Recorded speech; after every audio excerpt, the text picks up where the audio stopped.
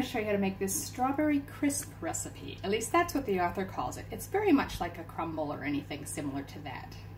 So what you're going to need is a pound of strawberries, which would be about 450 grams, and we're going to wash them, take the stems off, and quarter them. Next, you'll need a half cup of blanched almond flour. Now, the recipe does specify almond flour, not almond meal. In Australia, it's really hard to find some that are marked flour. It's essentially the same thing, whether they call it flour or meal. I think in some countries, the main difference is flour is a bit finer ground.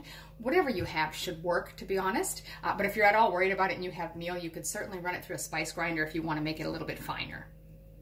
Then the next thing you'll need is an 1/8 teaspoon of sea salt, 1 tablespoon of butter, or you could use palm shortening, and half a cup of blanched slivered almonds. Okay, so I've got the oven preheating. You'll want it at 350 Fahrenheit, which is about 180 Celsius. Now this recipe calls for using 5 smaller ramekins, like half cup size. I don't have any that size. So I'm using these dishes, which are actually almost about 2 cup size. So mine's gonna actually be a bit lower down in here. If you use the recommended sizes, you might find yours is overflowing, because the recipe asks you to pile the strawberries on until they actually are overflowing. And as they bake down, they might drip around the outside, which is why you want to put them on a baking dish. Mine shouldn't do that because I'm using the 4 larger ones rather than the 5 tiny ones, but you can use whatever size works for you. Now, I've already washed my strawberries and removed the tops, and any bad bits I've cut off as well. These weren't too bad, fortunately, so I'm going to go ahead now and cut these in quarters.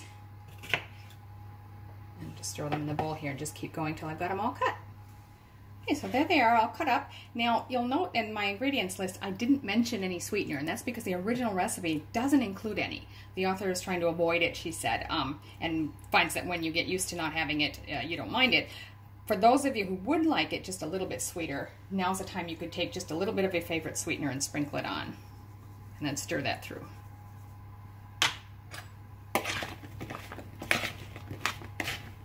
So now you just want to divide those berries amongst your ramekins, or whatever dishes you're using, evenly. So again, if you're using the half cup size ramekins, yours are going to be overflowing. You're going to have to really pile them up, but that's fine because they will shrink down when they're in the oven. So now we're just going to pop these in our preheated oven for 30 minutes. So meanwhile, we're going to make the topping. Now the original recipe suggests doing this in a food processor, and you're certainly welcome to, but I'm just going to use a dough blender and do it by hand. So we'll start with the almond flour or almond meal, whichever you're using, the salt, and the butter. Now again, I'm going to do this by hand, just using a dough blender. If you haven't got one of these, you could even take 2 butter knives and just keep cutting across each other like this. That'll do the same thing. So you're just going to want to keep cutting the butter into your other ingredients until you get sort of like pea-sized little clumps. So this is kind of the texture you're after here. You want just little clumps of the butter to sort of be cut into it. You're not trying to turn it into a dough ball. You want it to say crumbs so we can sprinkle it on top. Now here again, if you want to, optionally, mix a little bit of sweetener in, or just leave it as is, up to you. Now the last thing to add to this would be the flaked almonds. If you're using the food processor to make this, you can just throw them in there and pulse it a couple times just to rough chop them. You could throw them in certainly whole if you want to, but I'm just going to give these a little rough chop so they're not quite so big. Now we'll just mix those in with the crumbs.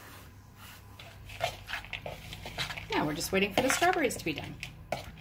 Ooh, I can smell the strawberries. It smells wonderful. So that's been half an hour. I'm going to leave the oven on, but pull these out. Okay, so they're very bubbly. And we're just going to take our topping and divide that amongst each one.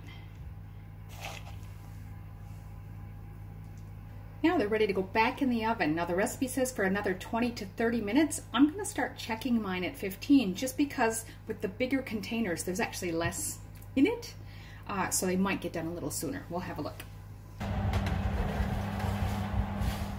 So that's actually been 30 minutes. I did keep my eye on it and they weren't getting too brown or anything.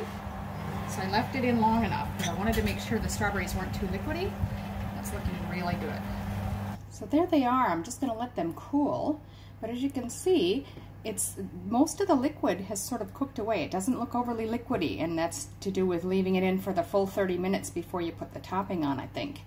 But they smell delicious and they look really tasty. Can't It's really delicious just as it is, but you could also put some whipped cream or some ice cream on it, low carb, sugar free of course, and that would be extra special. I hope you enjoy it.